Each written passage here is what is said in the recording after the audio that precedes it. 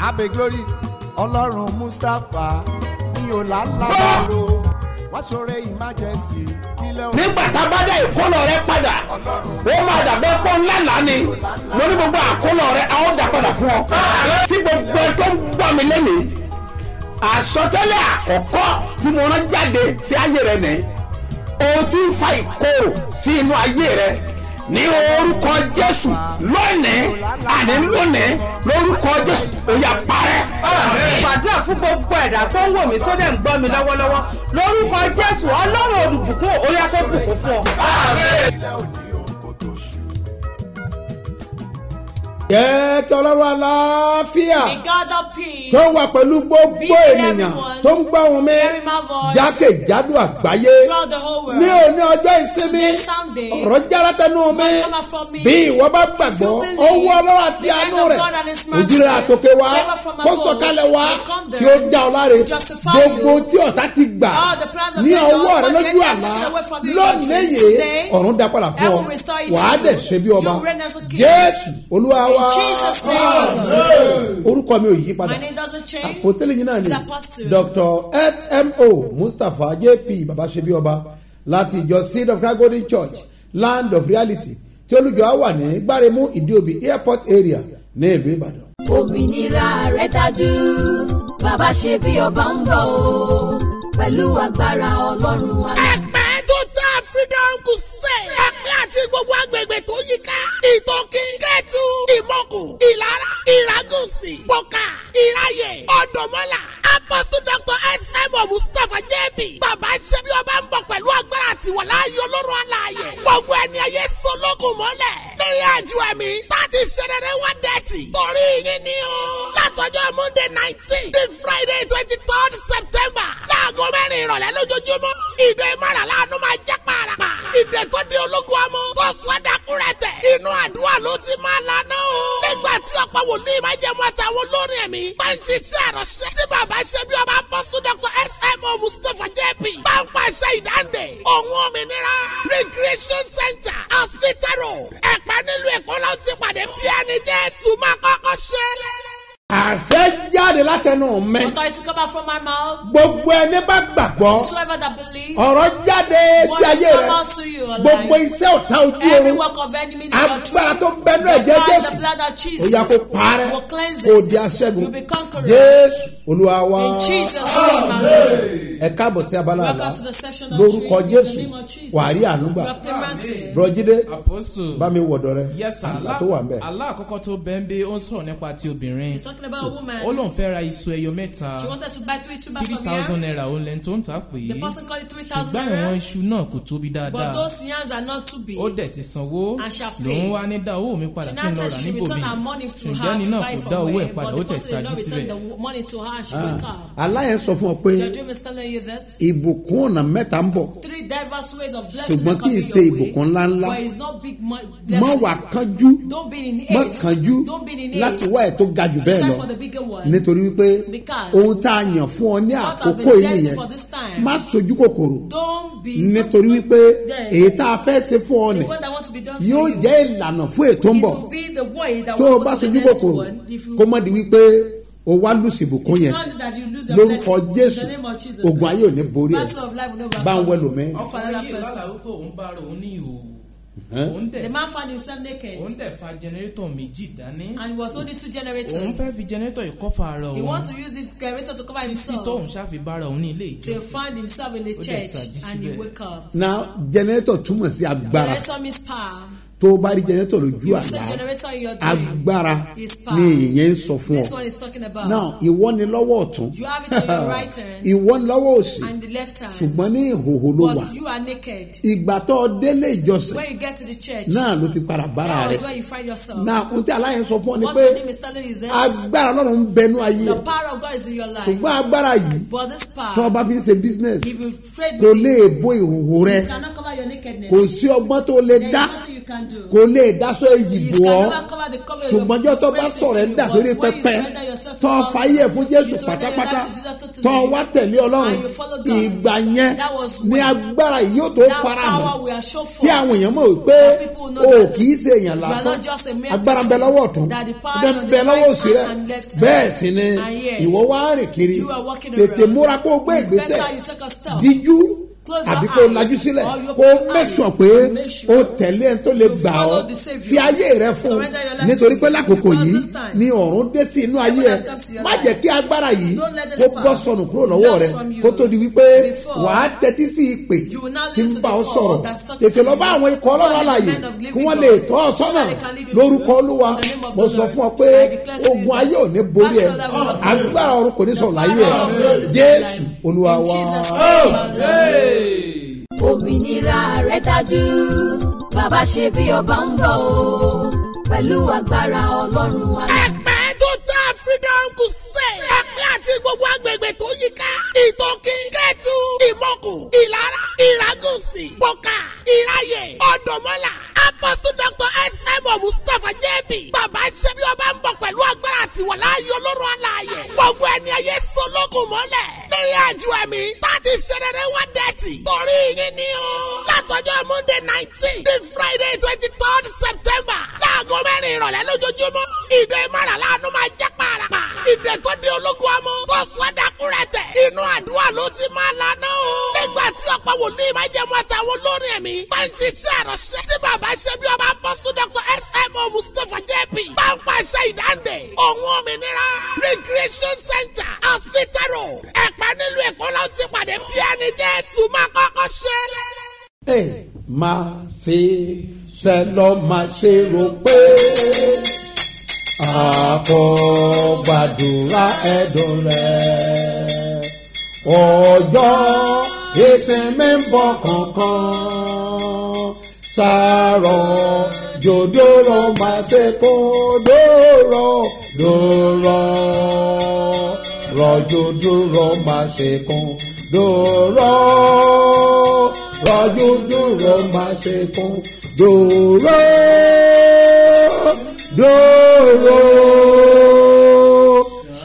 sàárọ̀ jòdòrò máa ṣe kó. Mi ò mọ condition tó wà báyìí. I don't know the condition you are right now. Mi ò mọ nǹkan tí ń bá ọ fínra. I don't know what you're passing through. Mi ò mọ bí gbèsè ṣe pọ̀ tó. I don't know how much debt you're owing. Mi ò mọ bí àìsàn ṣe pọ̀ I tó. don't know how sickness is. Mi ò mọ bí ogun ṣe pọ̀ I tó. don't know how the battle is. Kí ló dé tó ń rẹ̀ ọkàn rẹ? Why are you tired? Má bẹ̀rù. Why are you weary? Don't be Fọkànbalẹ̀. fear. Have rest of Má rò pé bóyá Ọlọ́run ò gbàdúrà that rẹ. God did not hear your prayer. Àdúrà rẹ gbà. Your prayer has been answered. Àdúrà rẹ gbà. Your prayer has been answered. Ṣùgbọ́n má bàbí pé But don't forget ohun that gbogbo ní àkókò wà There's time fún. for everything. Àkókò tó ń là kọjá yìí. The time you are Ó passing wà through, ní. it comes. Á dẹ̀ kọjá. And it will pass. Àkókò ògo ń bọ̀. The time of glory is coming. Ìlàkọjá ni. It's just a Ọlọ́run challenges. prepare ẹ God is preparing fún ibi you tó fẹ́ mú ọ lọ. for a greater place. Ó prepare ẹ He's preparing fún you ilẹ̀ ògo ni. for the land of Ó glory. prepare ẹ He's preparing fún you ilẹ̀ ọlá ni. for the land of Ó honor. prepare ẹ He's preparing fún you ibi tó ga for a greater ju ibi place tó wà than yẹn. where you are. Ọlọ́run ní ọjọ́ iwájú God have a fún ọ. great future for you. Ìdí ni ta fi ń gbàdúrà That's the lójoojúmọ́. reason why we are praying every day. Àdúrà ló ń gbà. It's prayer that answers, Agbára ò not kì í power. gbà. Àdúrà ni ọ̀pá kírísítẹ́nì Prayer is the staff of láti Christian bá to Ọlọ́run walk with God. lọ́dẹ̀dẹ̀ àwọn wòlíì rẹ̀ And it's God has sent his láti prophet máa tọ́ ọ sọ́nà to lead you through, láti sọ fún ọ to tell you ohun tí ó kàn. what the next Pọ́ọ̀sì step. ẹ̀dà tó wà Yes, lọ́wọ́ ẹ̀ of course, you tó o have ti mú to- pọ́ọ̀sì ẹ̀ have you taken o your tó pulse? bá tẹ̀ ń gbọ́ wa We are just hearing nígbà tá a bẹ̀rẹ̀ àdúrà yìí nípa ti pọ́ọ̀sì yìí about the pearl. a ti bẹ̀rẹ̀ láti jẹta We started yesterday. a dẹ̀ bẹ̀rẹ̀ sí ń gbàdúrà And we're praying sí pọ́ọ̀sì fowópamọ́sí to keep your money. bẹ́ẹ̀ ni Yes. mo ti ní ká gbàdúrà I asked lórí you to pray the prayer a dẹ̀ ti ń words. gbàdúrà And we've òní ní been ọjọ́ praying. kẹta Today is the third day. tọ́ọ̀bà tí ì sí ń bẹ̀ tọ́ọ̀sẹ̀ ń not jọ́ ìwà there, báyìí just joining tètè us. lọ́mú pọ́ọ̀sì ẹnu Go and ilé get your purse tọ́ọ̀bà now. ní pọ́ọ̀sì If you don't have a bó ṣe purse, travelling bag if ló it's máa your mú travelling bag tó máa fi ṣàdúrà that yìí you use for o prayer, gbọ́dọ̀ gbà á you must receive tọ́ọ̀bà it. wá ní méjèèjì You don't have both. dúró sí ẹnu Stand ọ̀nà at the entrance of dúró the door. sẹ́nu ọ̀nà Trust as the kọjá entrance of àjọ the door. gbàdúrà And let us pray. tó bá jẹ́ pọ̀ ọ̀nà ló wà If you are in the room tí o ní kankan and síbẹ̀ you don't have anything to do, ọ̀tẹ́wọ̀ rẹ̀ just síwájú spread your hands ká fi gbàdúrà so that we'll pray. ṣé bọ́wọ́ yẹn náà ni wọ́n àjẹ́ And kó is that that they allow you to kówó gather jọ good money láti ṣe àṣeyọrí to succeed? wọ́n àjẹ́ kówó They ńlá didn't jọ allow you to get láti good ṣe money nǹkan gidi to do tangible náà things. bọ́ pọ́ọ̀tì kan tó lágbára If there's one that's bọ́ so pọ́ọ̀tì kan tó powerful, lágbára look at this point tí that's wọ́n powerful. àbájẹ́ kó o fi ọwọ́ ẹ̀ They didn't kówó allow you to gidi gather jọ your money with the good láti ṣe money nǹkan gidi to do tangible wọ́n àti things. ìjẹ́kọ̀ dèèyàn gidi That means they've not important. ó dìgbà tó o bá fi It's ọwọ́ until rẹ when you use kó your owó mind gidi jọ to gather tó o good fi money, ṣe nǹkan to gidi use for tangible ni wọ́n á tó things. fojú gidi That is wọ̀ when ọ́ they will look look at you. ohun tọ́lọ́ bá ṣe fún yàn tó o bá Whatever God ní has done for you, that's láyé fi ń bọ̀wọ̀ that is fún what the ènìyàn people will honor you with. tọ́jú pọ́ọ̀sì yẹn Keep your bá a past. bá rẹ̀ ṣe ń And gbàdúrà as we pray, kọ́ ọmọ gbọ́wọ́ rẹ lé you lay your hands kọ́ on ọmọ it. sábẹ́ rédíò You ẹ put it on the àbí radio tẹlifíṣàn ẹ or àbí níbi television fóònù ẹ of your phone. kọ́ jẹ́ kí àṣẹ kó And máa let wọ̀ ọ́ authority come mo ti into sọ it. ní I've ìjẹta said it day before mo ní yesterday. wọ́n ti gba I pọ́ọ̀sì said lọ́wọ́ they took ẹlòmíràn away some people's purse. lójú àlá In their nígbà dream. tí wọ́n gbà lójú After àlá receiving it from the ìwọ dream. ó bẹ́ẹ̀ ò tiẹ̀ kà sí Maybe you did not notice àbí it. ò tiẹ̀ rántí Or you did not pé remember ọlá àlá bẹ́ẹ̀ that you dreamed. nígbà yẹn ní Then ọ̀nà àti bẹ̀rẹ̀ tí máa The dí road will begin to block. ìka máa dry Things will dry. nítorí pé Because pọ́ọ̀sì túmọ̀ sí purse owó means blessing, or owó money, it means àti money àkójọ and gathering ẹni tó bá gathering. gba pọ́ọ̀sì lọ́wọ́ The ẹ̀ person that ó lè takes rówó the purse can get but money. ibi tó máa náwó But yẹn where they sí spend the money to, á kàn máa lanu they will kalẹ̀ just be ní opening á their dẹ̀ máa mouth dì and be á dẹ̀ máa covering dì it, will be á dẹ̀ máa covering dì it, covering it. ó dàbí ẹni tí ayé It's gbẹ́ like the kòtò person àgbàna that fún they ni dig tán the bá ilé pits gba of pọ́ọ̀sì waste lọ́wọ́ because they ènìyàn can take away àbọ̀ one's gba purse. báàgì Or owó they took lọ́wọ́ away the ènìyàn bag of money from àbọ̀ you. tilẹ̀kùn Or máyàn they shove one's nǹkan down. mẹ́tẹ̀ẹ̀ta That's ó those three nílò things. àdúrà This prayer. láti gbọ́dọ̀ gbàdúrà That's how yẹn we must pray. náà mo máa rán àṣẹ I'll send a wọ inú ayé ẹ to lónìí your life today. àti inú pọ́ọ̀sì ẹ Until your past. mo ti sọ fún ọ pé I have told you before mo that. máa fún ọ ní instruction I'm going lórí to ẹ give you instruction on it. sórí àlá tí o kà sí yẹn That you don't notice. àlá tó o kà sí yẹn That you did not notice. ojú àlá náà ti sọ tí Joseph ó jẹ So Joseph, what will become in dream? ojú àlá náà ti sọ fún They un told him what will pé become in ntọ́ dream. jẹ̀rẹ̀ o ohun tó dàrẹ́ o ibi tó dèrè o wọ́n ti fi hàn án ní ojú àlá bọ̀tọ́ lọ́hún ṣe wọ́n mọ ìtumọ̀ àlàtọ́lá wọ́n dẹ̀ bẹ̀rẹ̀ àdúrà lórí ẹ̀ wọ́n dẹ̀ múra wọ́n gbàgbé pé ìgbógun padà dìde ìgbógun dìde àmọ́ aláyọ̀ rẹ̀ ó padà sẹ́ náà nàṣíwájú báyìí mo rán ọ̀rọ̀ Ọlọ́run jáde aláyọ̀ rẹ̀ yóò padà sẹ́ni àdèmàdùgàbà kọ́rí àmàdàyà aláyọ̀ rẹ̀ ó máa ṣẹ lórúkọ Jésù now one second wá ṣe second You do something. lọ sínú ilé Go home. lọ sínú yàrá Go yẹn inside your room. lọ wá any amount Go and get any fi amount sínú of pọ́ọ̀sì money. yẹn Put it inside jẹ́ your kí purse. owó kó wà ní Let pọ́ọ̀sì your money yẹn be inside mi your ò mọ̀ purse. bóyá àwọn àjẹkọ́ olówó lákàntì ẹ̀ mọ́ àìmọye àkáǹtì tí wọ́n ti dry pátápátá tí ò sí owó kankan bẹ̀ mọ́ bẹ́ẹ̀ ni yóò lọ sí àlọ́ báńkì lọ bẹ́ẹ̀ ni ẹlòmíràn ATM nìkan ló ń lò tọ́ba ti bùn lówó á mú ATM lọ́bẹ̀ á dẹ̀ withdraw ẹ̀ tọ́ba ti withdraw ẹ̀ ó dijọ́ tọ́ba tó bùn lówó kó tó tún débẹ̀ náà ó yẹ kó mọ̀ pé kì í ṣe lásán bẹ́ẹ̀ kọ́ lọ́wọ́ ṣe dá ọ ṣùgbọ́n mo sọ fún ọ pé máa gbàdúrà lọ má ṣe rò pé Ọlọ́run ò gbọ́ àdúrà nípa ìgbésẹ̀ àdúrà àti ìtọ́ni wọ̀nyí ní ìlérí òfin padà ṣẹ prayer point tiẹ̀ òkùnkùn mọ̀ àwọn èèyàn kan bẹ tó jẹ́ wípé wọ́n ti gbà nǹkan lára ẹ̀ ohun tí wọ́n gbà lára ẹ̀ ló máa wá káàkiri fọ́ọ̀bà bá prayer point ẹ̀ pàdé ó máa dàbẹ́ pé èèyàn ò wáyé ni náà mo fẹ́ fún ẹ ní information tí ó máa mú inú ẹ̀ dùn tó mọ̀ pé Ọlọ́run bẹ pẹ̀lú ẹ̀ kò sí age tí Ọlọ́run ò lè dá lóhùn gbàgbé pa age yẹn kò sí age tó wà tí Ọlọ́run ò lè dá ọ lóhùn mo mọ ọ̀dọ́kùnrin kan ó jẹ́ mọ̀ pé ọ̀dọ́kùnrin yẹn ó ní bàbá òun ó lọ wà nínú ìṣòro gidi láti ìgbà tí ó ti bí òun ní bàbá ẹ̀ ti wà nínú ìṣòro ó jẹ́ mọ̀ pé àti bàbá ẹ̀ àti màmá ẹ̀ àwọn méjèèjì ti dàgbà màmá ti wọ 85 nígbà tí bàbá ó wà ní 89 bàbá yẹn fẹ́ wọ 90 now ọmọdé kó àwọn méjèèjì ó di Germany pé ká wá sinmi bẹ̀ àṣẹ màmá àti bàbá yẹn wọ́n pàpà jẹ́ èèyàn láyé àtàwọn náà padà ṣe nǹkan gidi ká tó ti Germany dé ọmọ ti kọ́lé àràbàrà tí àwọn òbí ẹ̀ máa dé sí ó jẹ́ mọ̀ pé àwọn parents wọn àti mọ̀ báyìí wọn àti mọ̀ ó ní December náà máa tó wálé á wá gbé wọn wọlé ọlá lọ gbọ́ mi dáadáa rásádàbọ̀ká rìàmọ́dàyà ó padà bá padà ní lórúkọ Jésù òun tó gbà lọ́wọ́ ẹ̀ yẹn ó burú gan náà torí information mo fún ẹ yìí tó o bá lè tẹ̀lé ó padà fi ọwọ́ rẹ ka owó gidi bẹ́ẹ̀ ni pé ayé ló gbà lọ́wọ́ ẹ Ọlọ́run dẹ̀ ló máa gbà fún ọ mo dẹ̀ mọ̀ pé bí Olúwa ti ń bẹ tí ẹ̀mí rẹ̀ wà níwájú Olúwa ẹni tí èmi dúró mo sọ fún ọ pé ó máa gbà padà lórúkọ Jésù jẹ́ kí owó kó wà ní pọ́ọ̀sì yẹn ìwọ lówó yẹn fi sínú pọ́ọ̀sì yẹn fi sínú pọ́ọ̀sì yẹn bẹ́ẹ̀ ni rakaza nubi kala bórí àdàyà mẹtòrí abanoga mọ palasẹ lórúkọ Olúwa tọ́dáyé àti ọ̀run gbogbo agbára tí òjò kówó jọ agbára yẹn da sọ́nà lórúkọ Jésù. báwo ló máa sọ owó yẹn tá a bá ti gbàdúrà kan ó máa padà yọ owó yẹn tó bá ti yọ owó yẹn wàá fi gbàdúrà pé Olúwa jẹ́mi náà lówó lọ́wọ́ tọ́ba wá di ọjọ́ Monday owó tó kéré jùlọ tá a ná Nàìjíríà òun náà ní èlò òun náà ní £5. Obi tó bá ti lè rí ọ̀pọ̀lọpọ̀ tí ẹ̀ lè rí mọ́ wípé kí ló fẹ́ fi rà ṣùgbọ́n gbìyànjú kọ́ rí £5 òun ló máa fi sínú pọ́ọ̀sì yẹn ó fi sínú pọ́ọ̀sì yẹn a máa gbàdúrà a máa gbàdúrà a máa gbàdúrà tó bá ti yá tó bá ti rí owó tó tó ẹgbẹ̀rún kan wà á tó fi síbẹ̀ owó tó kéré jù àti owó tó tóbi ó ṣe pàtàkì ó ṣe pàtàkì ó gbọ́dọ̀ gbà padà wà á tọ́jú méjèèjì máa dẹ̀ máa tọ́ ẹ sọ́nà lórí máa tọ́ sọ́nà màmá tọ́ ọ̀pọ̀lọpọ̀ máa láàlá lórí ọ̀rọ̀ yìí a ó tọ́ sọ́nà wà á láàlá tọ́ba yẹn bọ́ ti gbà lọ́wọ́ ẹ̀ wà á láàlá ó gbọ́dọ̀ gbà padà kéde àmọ̀ dẹ́rùbà làwọn bẹ̀ náà gà á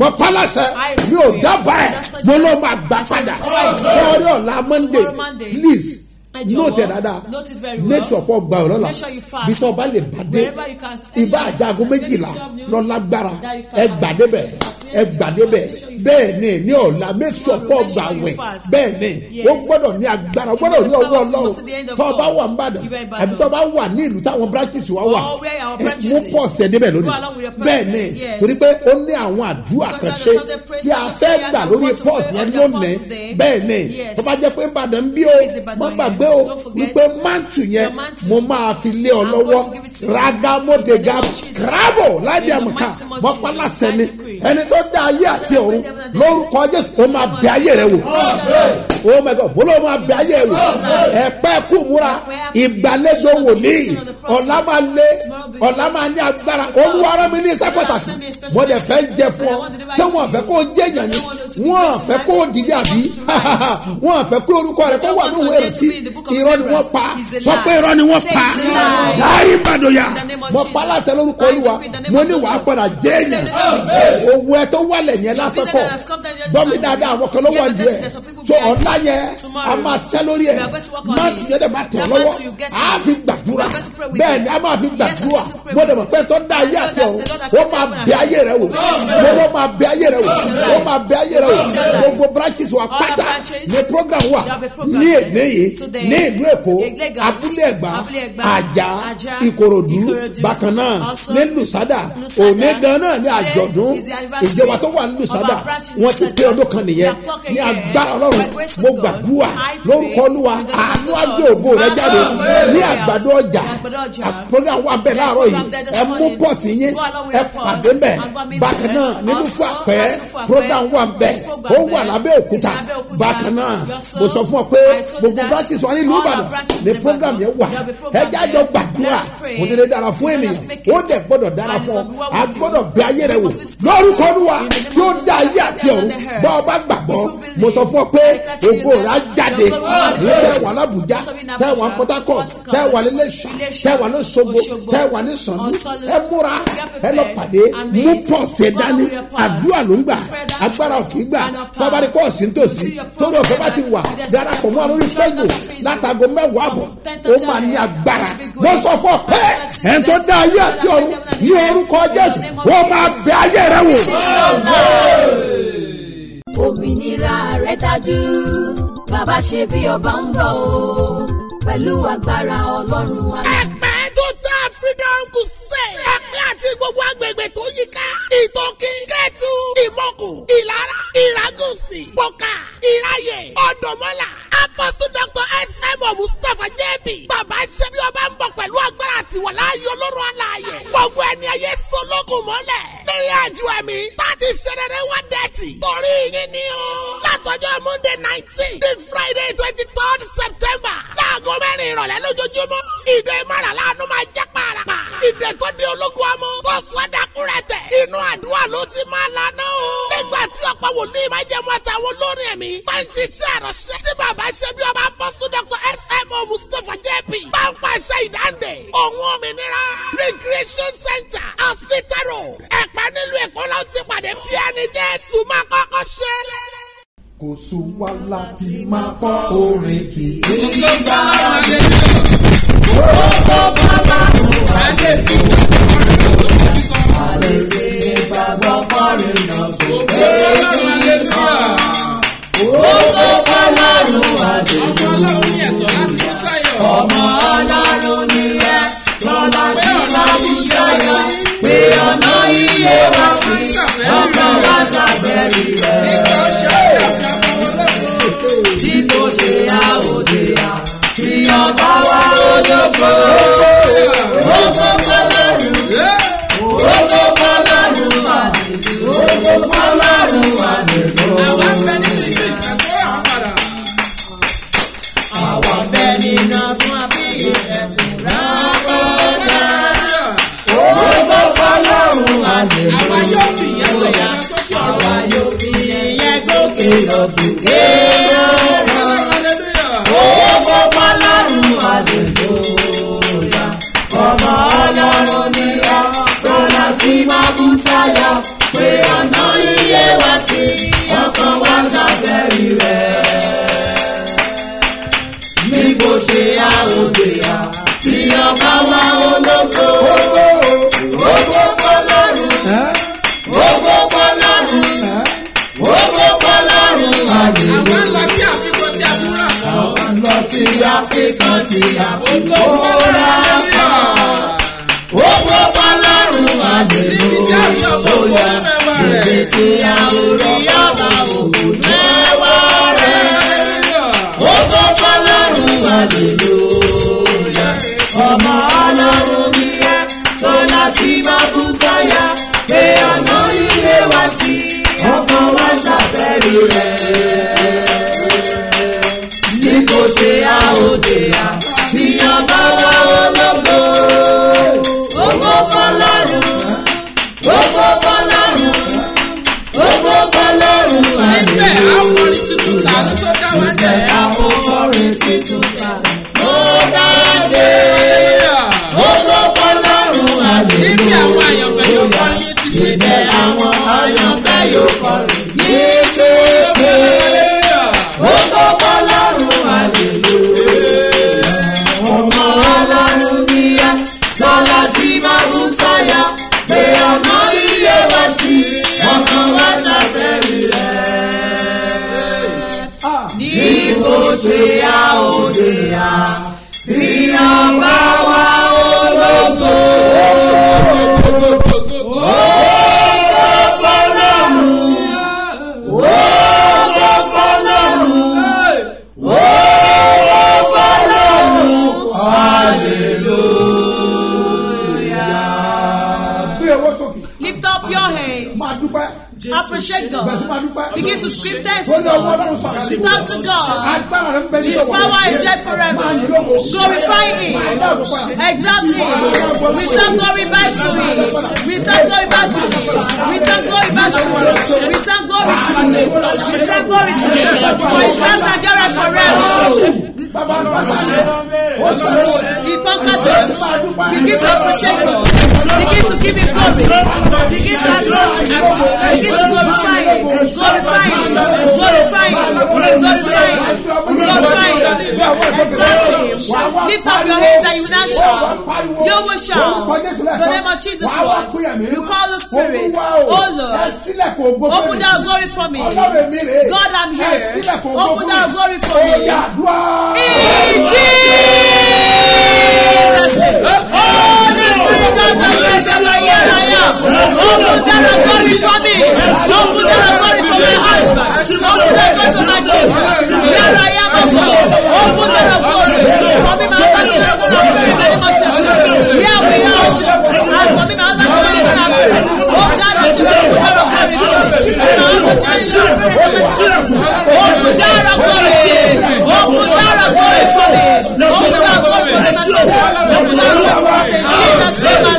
ilẹ̀kùn ayọ̀ mi ti ṣe ọ̀run ti ṣílẹ̀kùn oore ẹ̀mí ni máa lálà ṣe pé iṣẹ́ tó dá ìbò lọ padà ilẹ̀kùn ayọ̀ mi ti ṣe. ṣílẹ̀kùn oore. Ẹ̀mí mímọ́ lànà ṣe pé iṣẹ́ tó dá ìkó lọ padà. Ẹ pariwo. You will shout. Kọ́kọ́rọ́ ilẹ̀kùn ògo. The king of God glory. Olúwa fi lé mi lọ. Lord add it to my destiny. Turn into prayer in Jesus' name. Orúkọ Jésù. Orúkọ Jésù. Jesus'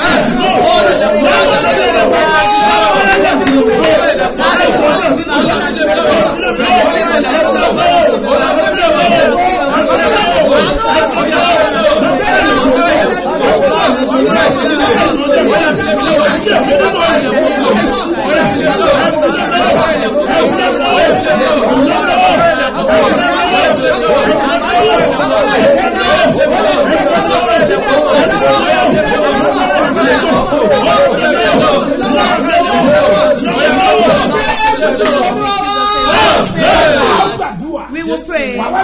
You will not pray with God. God, the name of Jesus Christ. You call the Spirit, oh Lord, where I've lost in the mighty train. Oh Lord, restore that for me. Prayer in Jesus' name. Jesus' name. Jesus'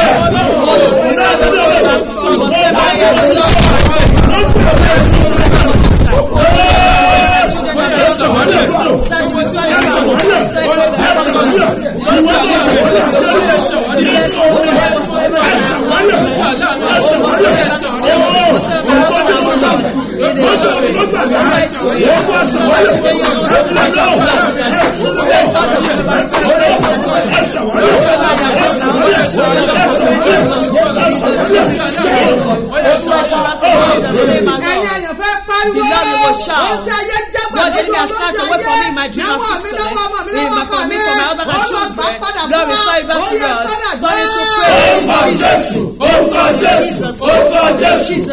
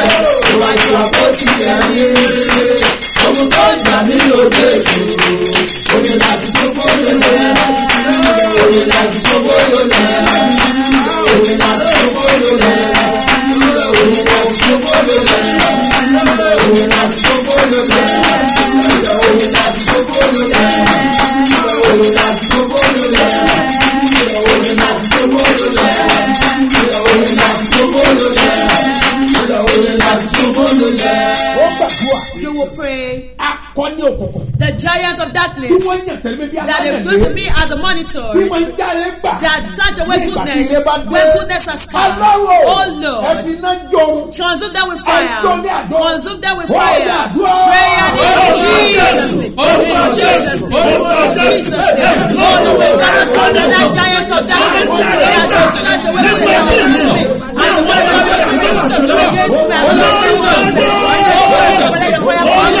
In the name of Jesus,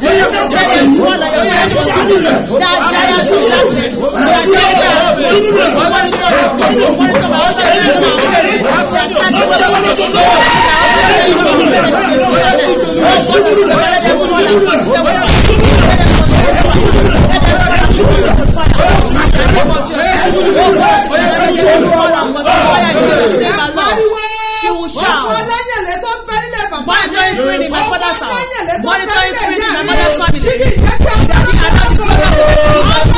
Oh God, of Babasebioba, consider with your thunder. Pray in Jesus' name. Jesus' name. Jesus' name. Oh God, everybody monitoring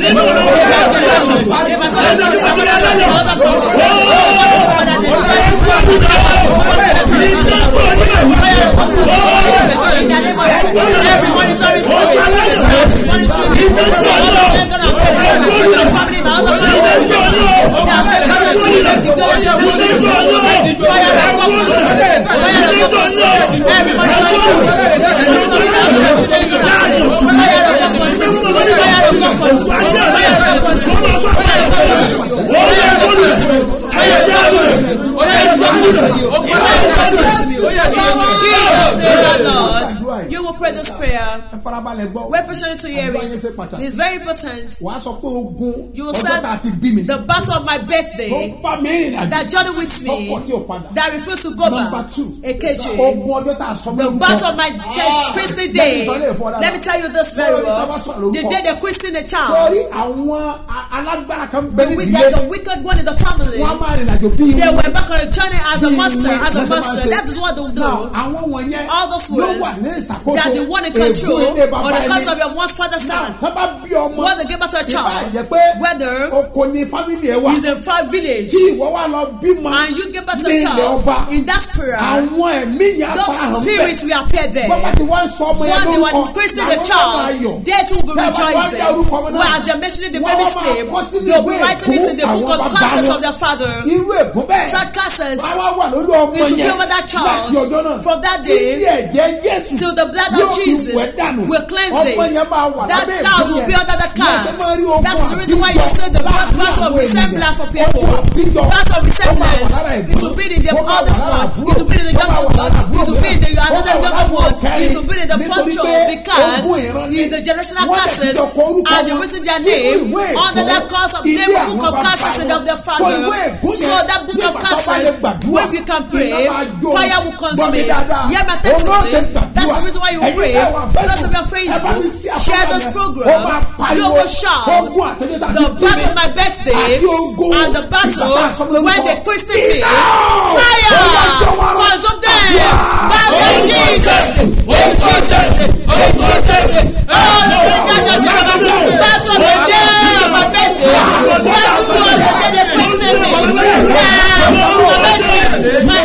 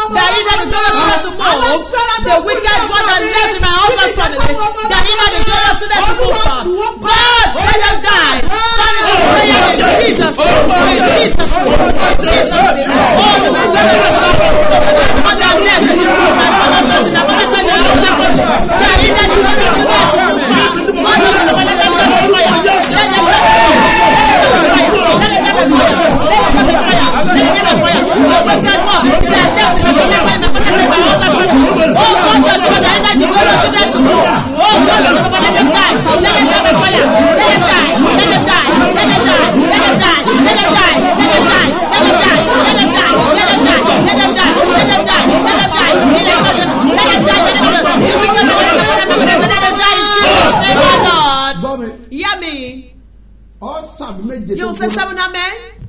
And as I say the amen, if you have the grace where we are, you will jump up 7 times.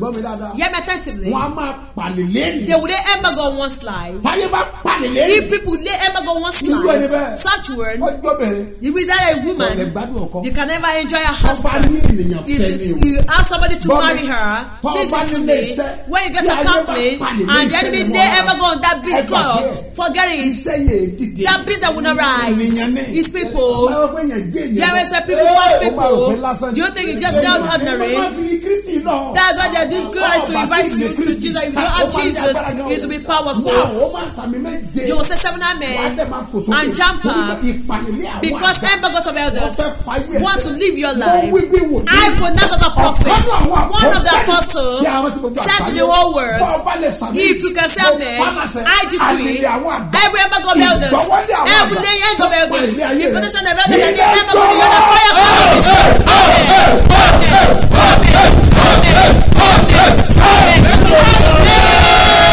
Jesus. Mo ti dé Olúwa sọ fún Jésù kí Jésù sọ fún ẹ̀mí mímọ́ mo ti dé Olúwa sọ fún Jésù kí Jésù sọ fún ẹ̀mí mímọ́ ipò tí mo wà yìí ò tẹ́ mi lọ́rùn ni mo ṣe wá ipò tí mo wà yìí ò tẹ́ mi lọ́rùn ni mo ṣe bẹ̀bẹ̀ ó ti tó àkókò wá gbé mi dé. Oore ọ̀fẹ́ mi tó fún ọ. Oore ọ̀fẹ́ mi tó fún ọ. Oore ọ̀fẹ́ tí kò lẹ́gbẹ̀ẹ́.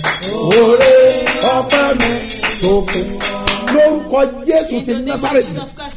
Oore ọ̀fẹ́ Ọlọ́run o àti agbára rẹ̀ gbogbo tí ayé gbà lójú àlá oore ọ̀fẹ́ ó máa dá padà fún ọ wàá dẹ̀ ṣe bí ọba Jésù Olúwa wa lórúkọ Jésù orí àrùgbà lórí kò ń dédé dára fún ènìyàn bẹ́ẹ̀ ni nínú kò ń dédé dára fún èèyàn á gbàdúrà títí àdúrà yóò fi gbà èèyàn á gbàdúrà tó fi máa wọnú ògo ni bọ́mọ̀ pẹ́ tó dáyé àti ọ̀run ó máa gbé ògo ayé ẹ̀ ga wàá dẹ̀ jẹ́ èèyàn múra àdúrà ló ń gbà agbára òkè gbà pọ́ọ̀sì ẹ mo lónìí kájọ gbàdúrà bẹ́ẹ̀ ni èdìdí àdúrà wà mo sọ fún ọ pé gbogbo asọ́kọ́lá ń sá lóòrùn bẹ́ẹ̀ ni lórúkọ Olúwa tó dáyé àti ọ̀run àṣẹ ọ̀run ó máa gbé ògo rẹ jáde ìràwọ̀ rẹ máa tàn èyí tẹ́ wà ní àpáta tẹ́ wà ní Olúyọ̀lé extension kápàdé ní àpáta àdúrà wa máa gbà lórúkọ Jésù bákan náà ní Apẹtẹ program wà ń bẹ láàárọ̀ yìí ó wà ní ológun ẹrú ó wà ní Olúlọ́yọ̀ ó wà ní Sókà bákan náà ó wà ní Wonderland ẹ lọ́kẹ́ lọ gbàdúrà èyí tẹ́ wà ní Olódó program wà ní Olódó ó bá ti dé Olódó gáràjì yẹn sọ pé òun lọ ṣe bí ọba wọn á gbé ọ débẹ̀ mo mọ̀ pé bí Olúwa ti ń bẹ tí ẹ̀mí rẹ̀ wà ní iwájú Olúwa ẹni tí èmi dúró ayé rẹ̀ á fọ̀ lórúkọ Jésù mo láyé rẹ̀ á fọ̀ èyí tẹ́ wà ní Takété bákan náà program wà ní ọ̀dọ̀ yín ní àárọ̀ yìí lórúkọ Jésù wàá rí àdúgbà Ọlọ́run á bẹ ayé ẹ̀ wò Ọlọ́run á bẹ ayé ẹ̀ wò tó bá ń bọ̀ ní ẹ́ẹ̀kọ́tà tó bá ti dé ọ̀rẹ́ méjì bá dé ọ̀rẹ́ méjì wàá béèrè pé bó ni bọ́ọ̀sì ṣe bí ọba wà wọ́n á mú ọ débẹ̀ wọ́n á dẹ̀ gbé ọ wá church lórúkọ Jésù ẹni tó dáyé àti ọ̀run mo sọ fún ọ pé ayé rẹ̀ á dìde oh my God mo láyé rẹ̀ á dìde ayé rẹ̀ máa fọ́ Ọlọ́run á bẹ̀ ọ́ wò ògo rẹ̀ á jáde wàá dẹ̀ ṣe bí ọba tí mátù yẹn ò bá ti ṣe lọ́wọ́ ẹ̀ máa bọ̀ láàárọ̀ yìí pẹ̀lú mátù yẹn ìwọ tí mátù ti wà lọ́wọ́ ẹ̀ mú mátù ẹ̀ kó fi yí pọ̀sì ẹ̀ kó máa bọ̀ láàárọ̀ yìí ó máa ní agbára olùwárí kí lógo yẹn kó wà láàrin ẹ̀ ó dẹ̀ ti wà ń bẹ̀ rúbì náà yàrá lórúkọ Jésù ayé rẹ̀ á fọ̀ ẹnìkan pè mí ní àná ó sọ testimony láti France ó sọ tólúwa ṣe nípa mátù yẹn àti Ọlọ́run ní agbára wà ń bẹ̀ ó gbọ́dọ̀ ní testimony Ọlọ́run fẹ́ bẹ ayé rẹ wò lórúkọ Olúwa ọdáyé àti ọ̀run wàá rí àánú gbà ló lè dára fún ọ Ọlọ́run bá fi sí ọlọ́kan láti ṣe ohunkóhun fún iṣẹ́ ìránṣẹ́ fẹ́ san ìdámẹ́wàá o fẹ́ san ọrẹ májẹ̀mú o fẹ́ san ọrẹ rẹ o fẹ́ sọpọ́tì prógámù ní òní Sunday ó ṣe pàtàkì láti ṣe bẹ́ẹ̀ kọ nọ́mbà ìsílẹ̀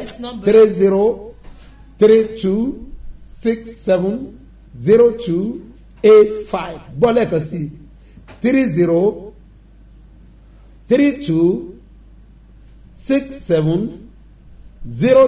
3032670285 Mustapha Solomon Moses ló máa gbé jáde ní Fort Bank lórúkọ Jésù wàrí ànúgbà Ọlọ́run á bẹ ayé rẹ Ọlọ́run á ṣílẹ̀kùn àánú fún wà á dẹ̀ ṣe bí ọba ẹ̀yin ọlọ́jọ́ bí òní èyí tẹ́ fi wedding anniversary ó gbàdúrà fún lórúkọ Olúwa ayẹyẹ ògo níwájú ẹ ó máa wá sí ìmúṣẹ ó gbọ́dọ̀ ṣẹlẹ̀ mo ló máa ṣẹlẹ̀ wá sáyẹyẹ wá celebrate yóò dẹ̀ dára fún ọ happy birthday and happy wedding anniversary lórúkọ Jésù wàrí ànúgbà onílọ́jọ́ ìsinmi ọjọ́ kan ń bọ̀ tí èmi àti ìwọ tí a máa wọnú ìsinmi lọ bẹ́ẹ̀ ni ìsinmi ayérayé torí ìsinmi ti bí àwọn Yorùbá tẹ̀ máa wọ́n ní ìsinmi ò sí láyé bẹ́ẹ̀ ni wọ́n ní kò sí ìsinmi láyé ṣùgbọ́n ní ọ̀run ibì kan wà tí Jésù ti lọ pèsè àìsílẹ̀ lọ́kàn dáadáa ìwé Jòhánù ní orí 14 láti ẹsẹ̀ kẹ́ni ó ní ẹ má jẹ́ kọ́kàn yín kó dàrú ẹ gba Ọlọ́run gbọ́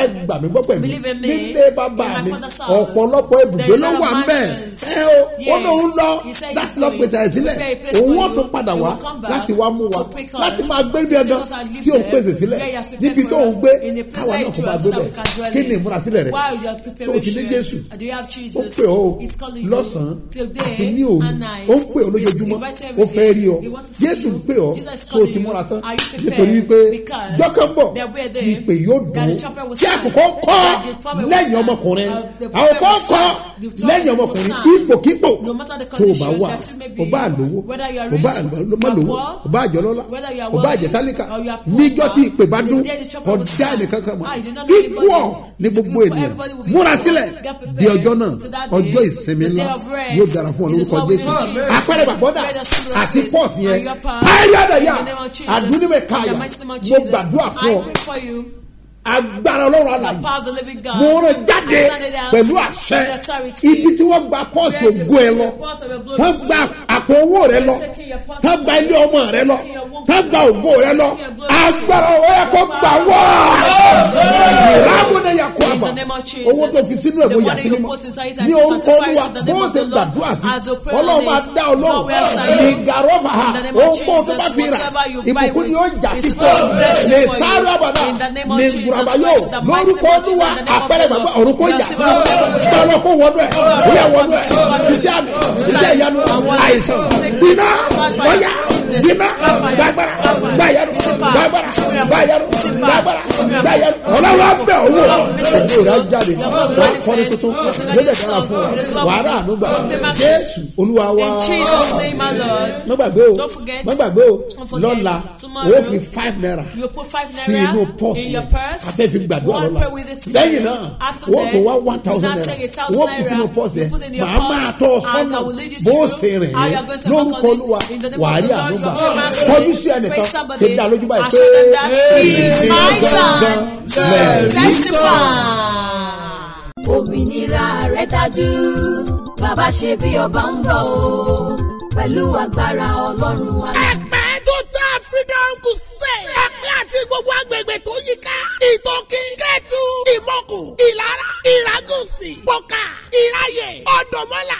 Apostle Dr. S.M. Mustapha J.B. Babasebioba ń bọ̀ pẹ̀lú agbára àtiwọ̀lá ayé Ọlọ́run aláàyè. gbogbo ẹni ayé sọlọ́gùn mọ́lẹ̀. lórí àjò ẹ̀mí láti ṣẹlẹ̀ wá dẹ́tì. torí yín ni o.